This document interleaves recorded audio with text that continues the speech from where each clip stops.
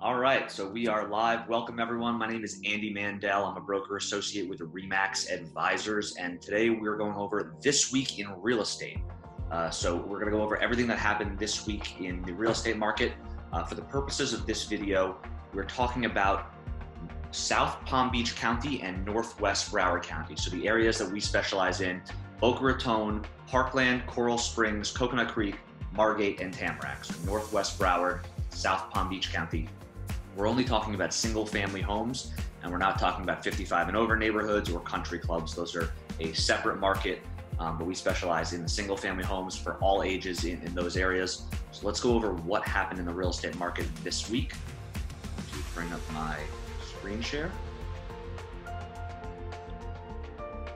So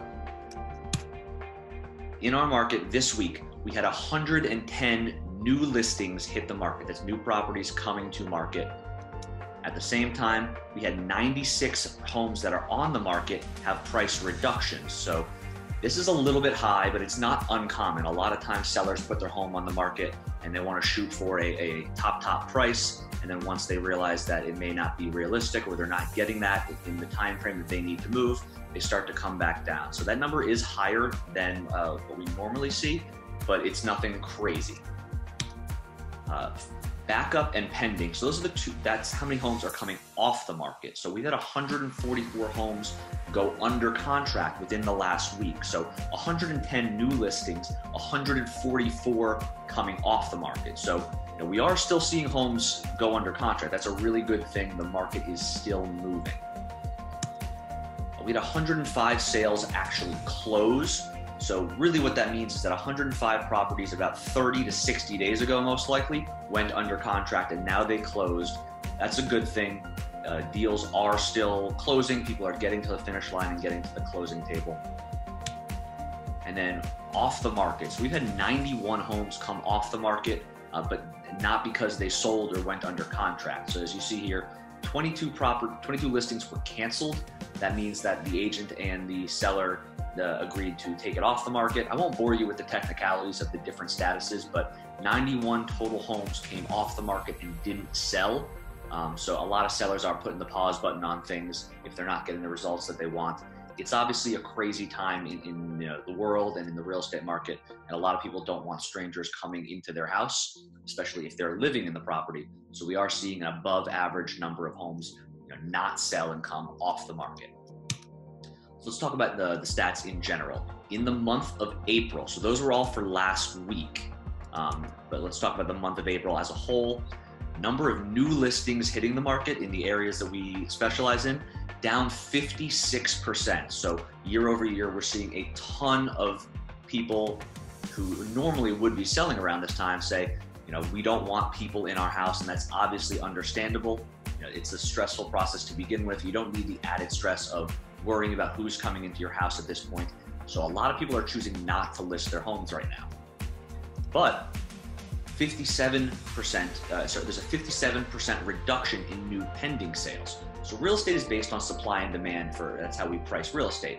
So if supply is going down 56%, but so is demand, then there should be an equilibrium, and we should not be seeing a huge amount of price reductions. They're going down in basically the same percentage. So fewer sellers and fewer buyers should lead to prices staying relatively flat. So we probably won't be seeing a huge increase in prices this year, but if supply was going way up and demand was going down, then we would see price go down. But if they're both going down at the same level, we should not see a huge downward turn in prices, just a downward turn in the number of new closed sales, which is definitely where we're trending. So as far as months of inventory, so a buyer's market is anything really 5 months or less of inventory.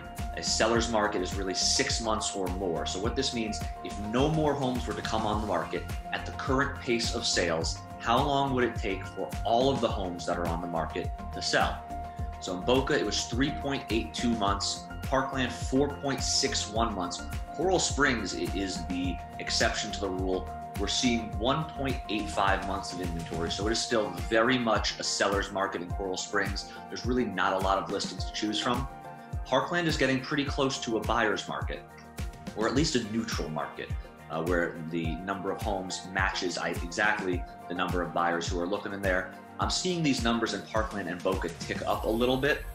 That's to be expected. Things are taking a little bit longer to sell, so the homes are sitting longer, and you should see the months of inventory tick up just a little bit. But this is definitely something that we're tracking. So in the month of April, we've been starting to see an increase in the number of showings again. So Showing Time is the company that we as realtors use to schedule our showings. So if you look here at the graph, what we saw was in the middle of March, kind of when this all started to break out, we saw a huge decline in the number of showings. It was down to a little over 60% year over year. So there was 60% fewer showings year over year in the beginning of April. But as you can see, starting in the middle of the month, it has gone up. So we're still down on the number of showings. There's fewer people out there looking to buy houses right now with everything going on, but it's definitely on an upward trend. So people are getting a little bit more comfortable with everything going on. Realtors are getting more comfortable with how to do virtual showings and stuff like that.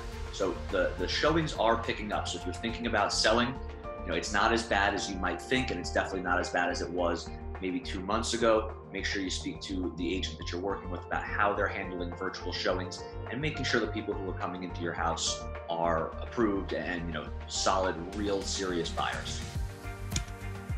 Number of pending sales. So this is week over week, in the month of April for the areas that we work. As you can see, pending sales is trending up. So, it was lower in the beginning of the month, and just like the graph shows, more showings typically leads to more pending sales. So that's kind of what we're seeing towards the end of the month here. The number of new homes going under contract has gone up.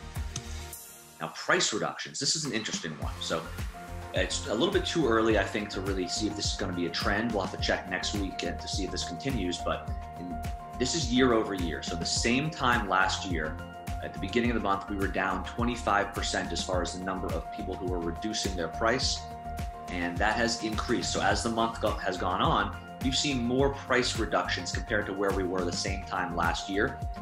My opinion is that if price reductions are happening and people are snapping up the homes, buyers are buying them, there's going to be an equilibrium again. So hopefully we should not be seeing a huge amount of price reductions. If buyers are buying the properties, that should stabilize it. And that seems to be what's happening. Homes are going under contract. So we'll see what happens next week if this comes down and equalizes. So here's our analysis.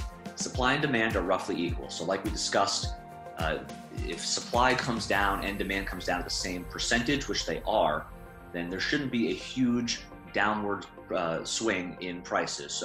So far, we have not really seen that. We're seeing price reductions, but it's a little too early to see what the final sales price is going to be on a lot of these properties. So that's to be determined, but I don't think we're going to be seeing huge decreases just based on the supply and demand numbers that we're looking at. Showings are picking up again. So if you were thinking about buying a property, if you were thinking about putting your home on the market and you were wondering, are people still seeing properties? It's picked up. People are getting more comfortable with what's going on. Pending sales are increasing, so people are writing offers and buying properties still. Total price reductions are increasing. Like I said, it's too early to predict a trend. It's just very important if you're putting your home on the market to price the home correctly and be competitive. Obviously, there's a lot going on in the world. People are losing their jobs, and it's not a great time economically for a lot of people. But you want to make sure you're not overpricing your house based on everything going on. You really got to nail in on the price and be very, very competitive.